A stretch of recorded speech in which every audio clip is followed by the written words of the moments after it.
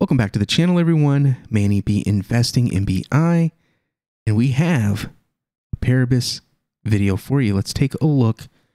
The SEC Wars. We're going to take a look at this blog here from August 18th.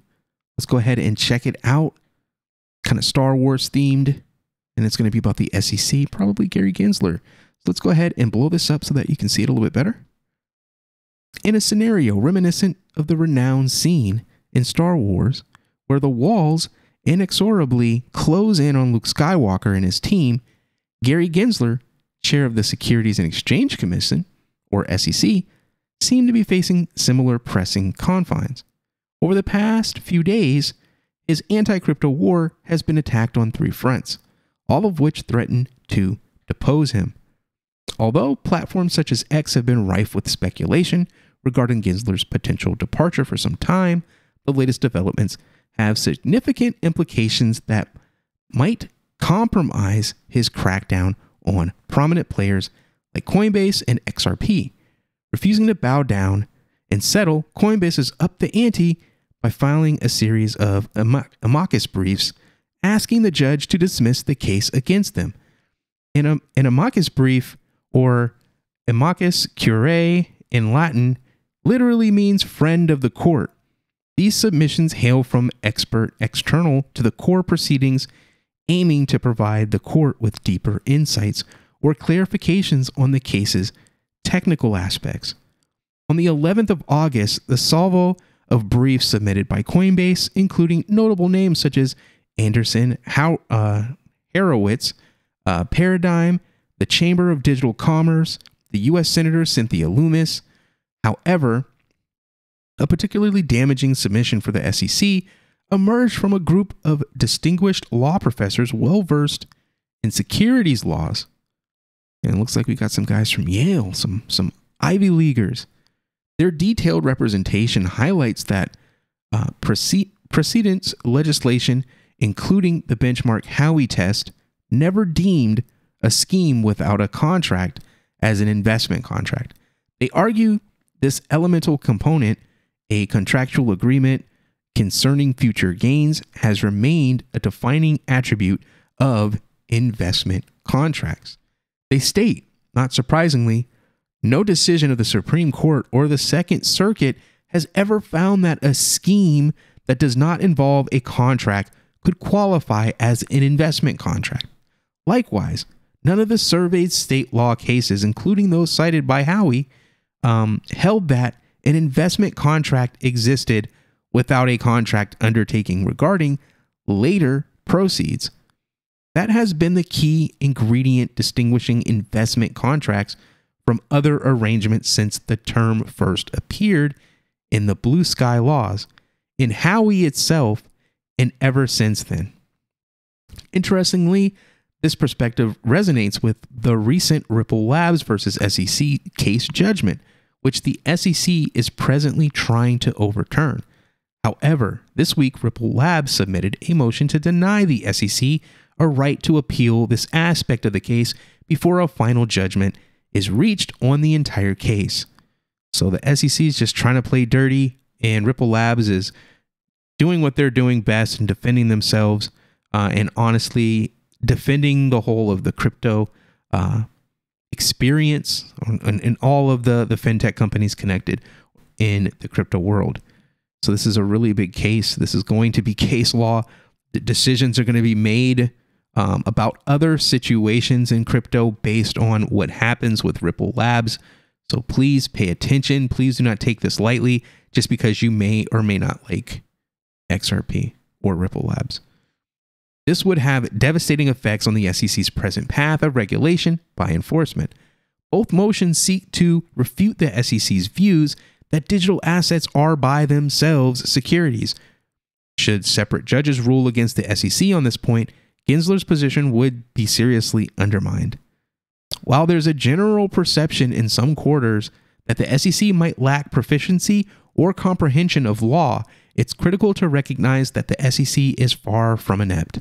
It's plausible that they understand digital assets don't inherently qualify as securities. This may explain why they've made it practically impossible for anyone to register with them. One exception to this is Prometheum, who recently passed the registration process to become a special purpose broker-dealer, or SPBD. The unusual circumstances around this approval haven't escaped scrutiny. Patrick McHenry, chairman of the Financial Services Committee, or FSC, has penned a letter to Gensler demanding clarity on this anomaly. He wrote, "The timing and circumstances surrounding the approval of Prometheum as the first SPBD raises serious questions. The approval comes as the committee is considering addressing gaps in the regulation of digital assets," adding, "The timing of the approval raises concerns that it was aimed at demonstrating that legislation is not needed because there is a workable regulatory framework for the custody of digital asset securities. In fact, you have touted the Prometheum approval multiple times in public statements to support your position that a digital assets firm can comply with existing regulatory frameworks at the SEC." The letter concludes, "Pursuant to the committee's oversight authority of the Securities and Exchange Commission, please provide all documents and communications between and among SEC employees related or referring to Prometheum's application to become a special purpose broker-dealer as soon as possible, but no later than 5 p.m. August 22nd, 2023. As each week passes, time seems to be running out for the SEC's present approach of aggressive enforcement against crypto. Should the commission need to change direction or tone, it seems highly implausible that Gensler would be able to remain as chairman.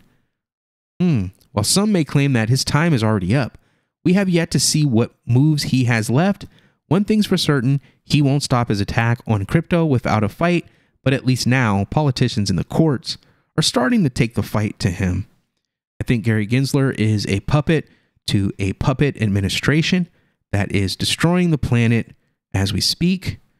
They are very much, could be compared to the Star Wars. They are the Empire. This guy sat in a class and preached about how awesome digital assets were, went back to work for the federal government, and is now doing the evil biddings of the Biden administration, trying to make all digital assets illegal, trying to make everyone that holds digital assets a felon. The SEC literally does the same thing that the ATF does with firearms owners. Literally, everything that is happening to the crypto world has already happened to the firearms world. Do not give them an inch. I don't care what it is. I disagree. I will never, ever, ever go with what they say or what they believe, because more than likely it's a lie. They lie about everything. They lie to get laws passed, and then when laws get passed that they don't like, they ignore them, and then there's no repercussion for them. I don't like this guy. He's a snake. He plays both sides, and when he's out at the SEC, hopefully we get a new president, but I doubt it.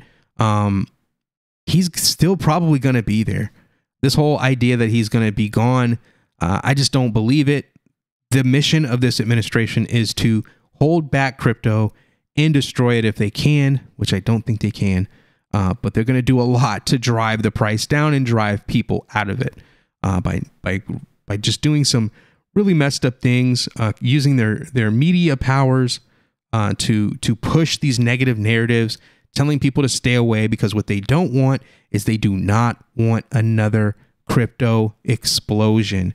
They do not want a bunch of Americans making a lot of money off of crypto, because this undermines their control of our economy. But what do you think about this? Don't mean to get too preachy, but I got a little bit fired up. Let me know how you feel about this in the comment section. And make sure you hit that like, you hit the share, and you subscribe. And then I'll see you on the next one. Peace.